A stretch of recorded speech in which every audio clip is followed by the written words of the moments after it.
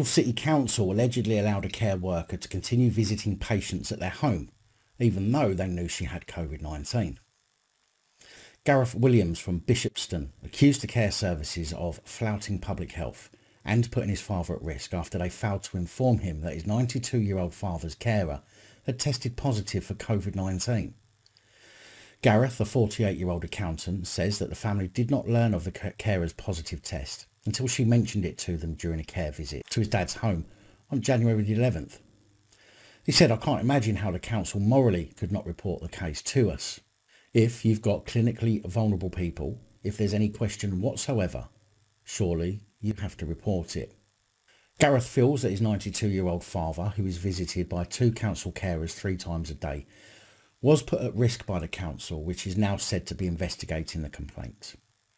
Gareth said, "On December 23rd, a carer came to my parents' house and as good as fainted. She had a funny turn and had to sit down. She was off work for 5 days and had a negative COVID test. She came back on December the 28th and 29th. In that last visit, she had cold and flu symptoms. We later found out that she was known to be COVID positive on January the 1st. The council won't tell me exactly when the test was taken. For 2 weeks, my dad was plummeting down a cliff with his health. It started shortly after the carer had her funny turn, but it got a lot worse in January." Gareth said his dad was falling asleep in his food and suffering severe headaches with a cough, keeping him up at night.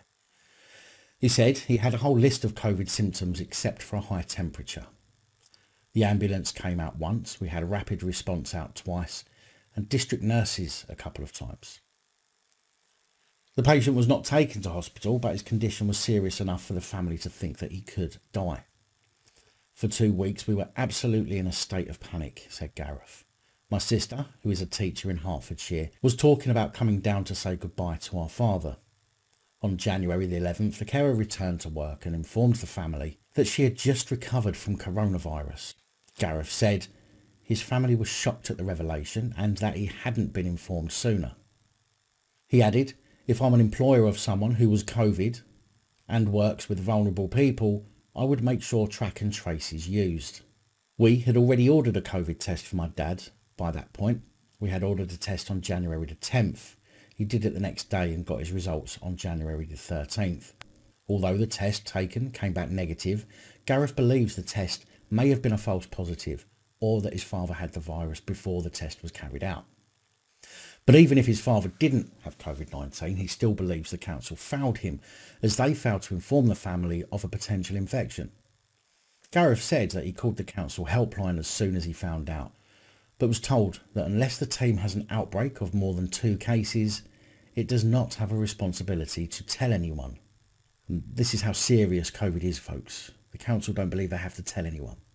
He said, "I wasn't happy with that. I ended up being passed on to care services manager, who said flatly that because the carer had been wearing a surgical mask and gloves, they didn't have to report the positive test."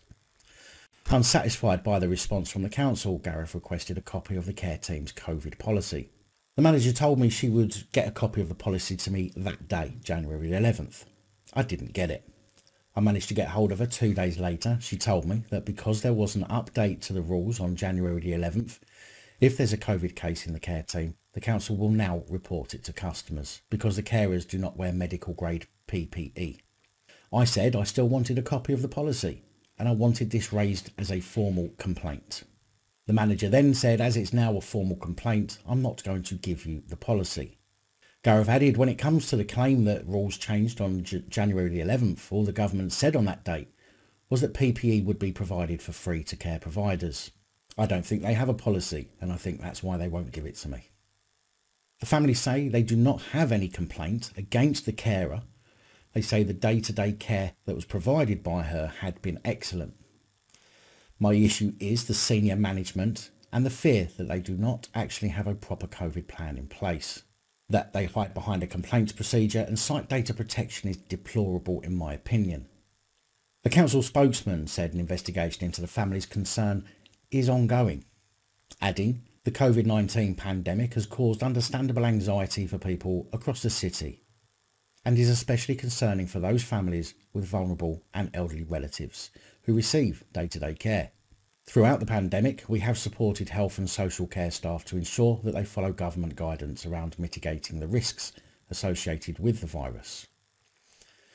So, whether you believe in COVID or not, whether you believe it's as bad as being made out or not, it's always advisable to be on your toes when dealing with public services such as councils, as they fall under the same bracket as other public services or public servants. They all seem to feel that they have some kind of protection from the public, which I guess they do, as very few of them ever seem to be held accountable for their actions, or in this case, inactions.